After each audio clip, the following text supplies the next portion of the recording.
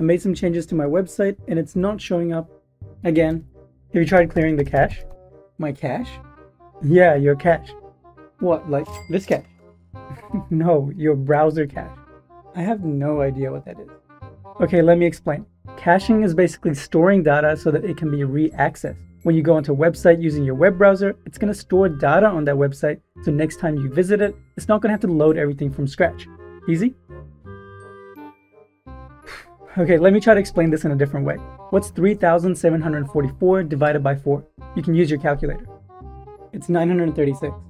And now if I ask you again, what's 3,744 divided by 4? Can you tell me the answer? Easy, I already know that one. It's 936. There you go, that's how caching works. Because you've already calculated it, you can remember it, and when I asked you the second time, you already knew the answer. Oh, that makes sense. Why did you ask me for cache? How's it going, everyone? In this video, I'm going to give you a quick and easy explanation on what caching is, how it works, and how we can clear the cache on your WordPress website. If you're ready, let's get started. Nowadays, it's become expectation for everything on the internet to load super fast. People expect websites to load under a couple seconds, and anything longer than that can be considered a bad experience. Fast load times like this are majorly possible with the help of caching. In simple terms, as I mentioned earlier, a cache consists of frequently accessed data like web pages, photos, and text that's saved and stored temporarily so that it can be called upon much quicker in the future. When a visitor arrives on a website, the web browser will request information from the server where the website is hosted.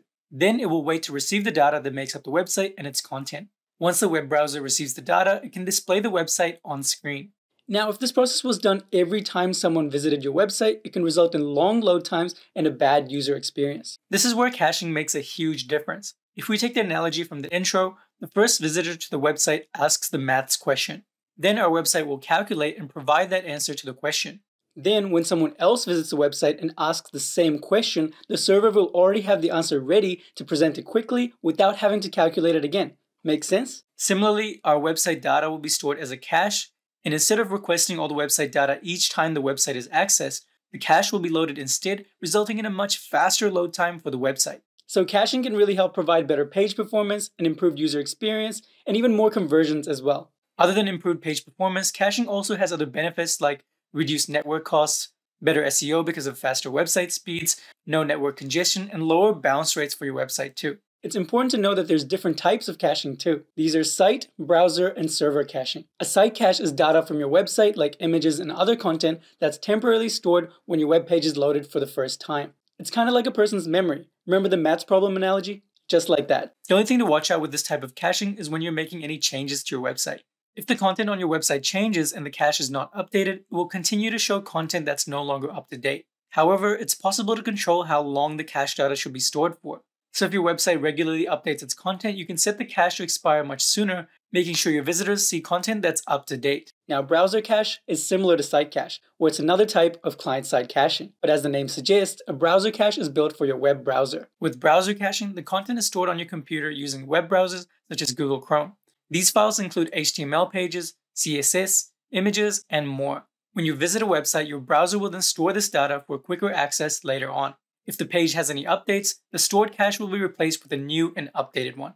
But you'll have to do this manually by clearing out your browser cache. And finally, server cache. These are exactly what it sounds like. These are caches that are stored on your site server. These caches are fully controlled by the server and includes various types like object caching, CDN caching, and more. Now that we have an understanding of what caches are, let me show you how we can clear the cache on your WordPress website. To do this, there are many plugins that we can use such as WP Rocket, Cloudflare, and more. But for this video, let me demonstrate using a plugin called W3 Total Cache. You can find it in the WordPress repository and you can install and activate it like any other plugin. Once installed, you can click on Performance on the left-hand menu, and then you can go and click on Empty All Caches right here. And just like magic, that will clear all the cache for your website. And now, if you want to clear your browser cache, it's even simpler. Let me demonstrate using Google Chrome. Click on the three dots on the top right corner of your Chrome window, then go into Settings. Next, click on Privacy and Security, and then you can click on Clear Browsing Data. From here, you can select Cached Images and Files, and choose a time range. Once you're all set, you can press Clear Data to clear your browser cache. It's as easy as that. If you got value from the video, make sure you leave a like down below, subscribe to our channel by clicking over here, and don't forget to turn on the bell icon so you don't miss out on any of our future content. Thank you so much for watching, and we'll see you in the next one.